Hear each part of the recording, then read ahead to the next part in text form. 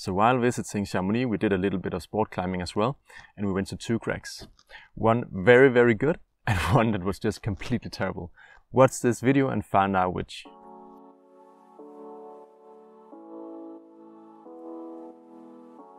But just before we start looking at 2 sport climbing crags that we visited, then leave a comment below if you have been climbing around Chamonix and have some good insights on where to go sport climbing. So to start off with the terrible one, we went to Les Gaillands, which is downtown Chamonix.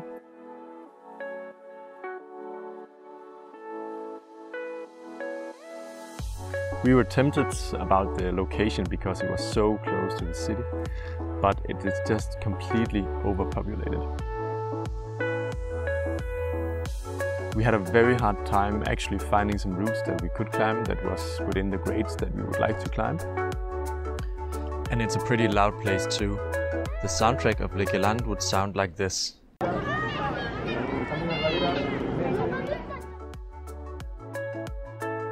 The major crag, the Grand Gailland, that is almost only grade 3 or grade 4 or grade 5 climbs, which is good for the beginner.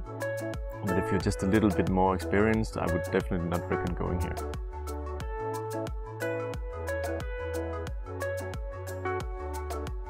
So the good sport climbing crag that we went to, that's actually a hidden gem, at least to me. We took the lift from Chamonix up to Le Brevent and found a crag up there, just below the lift station. There's a few multi-pitch climbs as well, and then there's this crag with 2 sectors.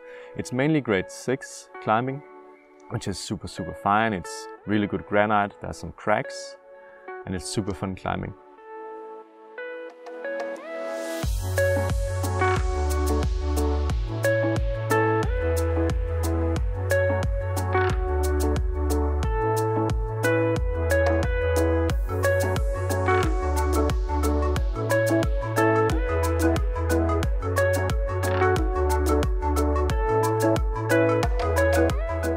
What you should be aware about regarding that crag is that it's hidden from the sun, so there could be a lot of snow and it could be a bit cold up there.